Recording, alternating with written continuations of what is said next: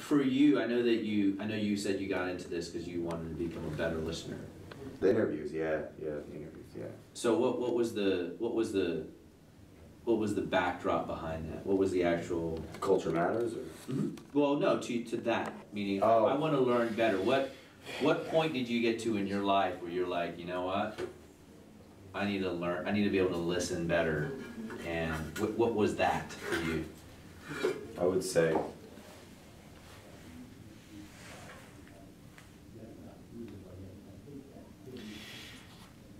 I've had a belief system.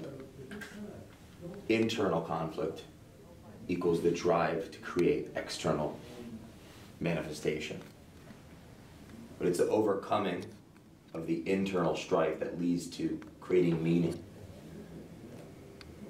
What I realized was, if I kept talking, I couldn't hear a higher level of truth, because the truth that is agreed upon now will be the truth not agreed upon when a new truth comes in. And I knew that if I kept talking, that thought came from having conversations with people that were not alive, authors.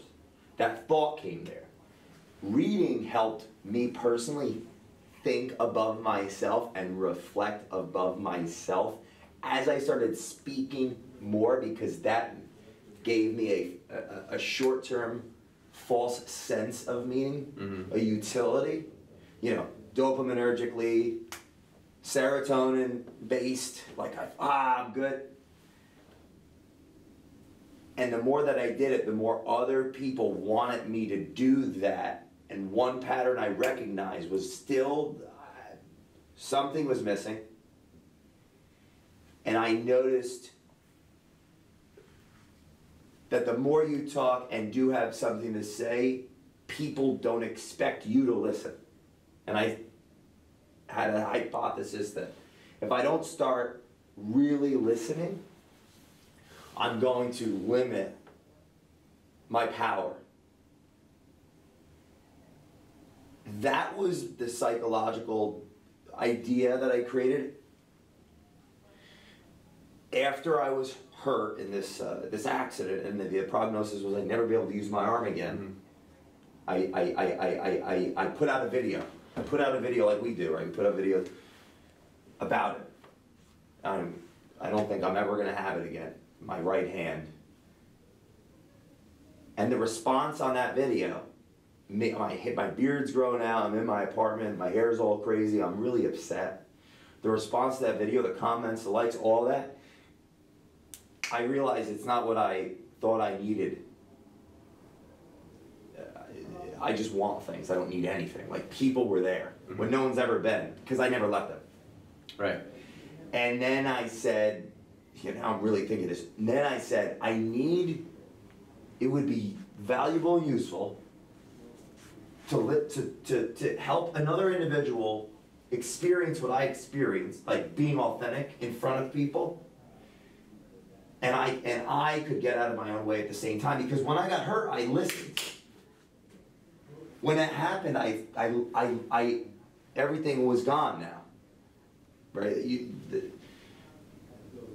It changed how I looked at the world, because I thought I really needed a certain degree of X, Y, and Z to tell the truth. And there's a level of truth that I uncovered somehow that wasn't talked about, which was, you know, what we do now in the company. But the wings were clipped because I wasn't listening. Had been doing a lot of videos, right, and building that following. Yeah. What the symbol was when I had the suit on, I had the stuff on. I was being me. I was the education. I was telling the truth. But I put that video out at the lowest of the low. I was covered in dark, and everyone saw my light, and I was like, I gotta listen more. I need to ask people questions.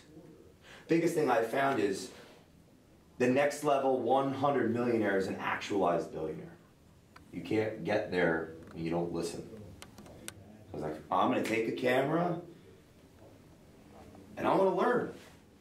And everybody, not about, I've interviewed like 97 people this year, like between an hour, 2 hours, hawking a camera around, you know, driving the car to places, going to their office, in the midst of all other things that I don't care what income, background, pedigree, whatever. It just changed my life.